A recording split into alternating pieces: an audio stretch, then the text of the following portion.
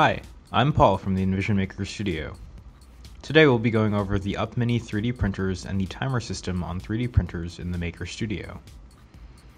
In order to use these printers, you will first need to watch this tutorial and complete a short test.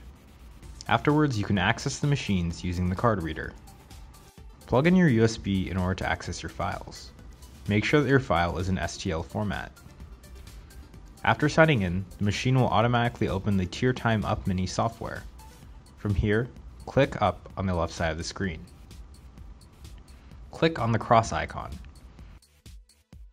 Select the left box to add a 3D model. Select your file from your USB folder and click Open. Your 3D model should appear on the screen. You can modify the size, position, and orientation of the model by using the tools on the top right. When you are satisfied, click Print. The program will allow you to alter a few settings.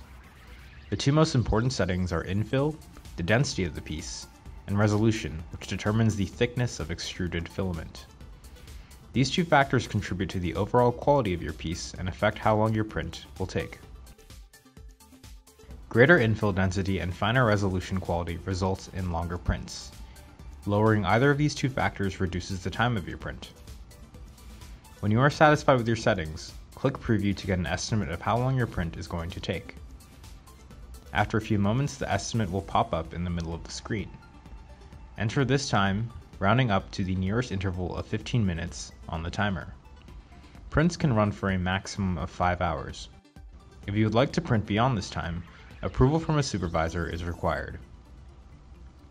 Click Submit to turn on the 3D printer. After the 3D printer is turned on, click Initialize. The initialization process will take about 1 minute. Click Print. This begins the heating process.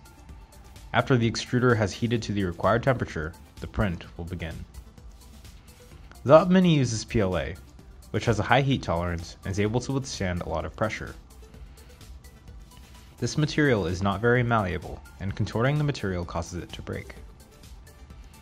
After your print is completed, you can remove the print by using one of the putty knives at the rework station. Now you're ready to get printing. Thanks for watching, and we'll see you next time.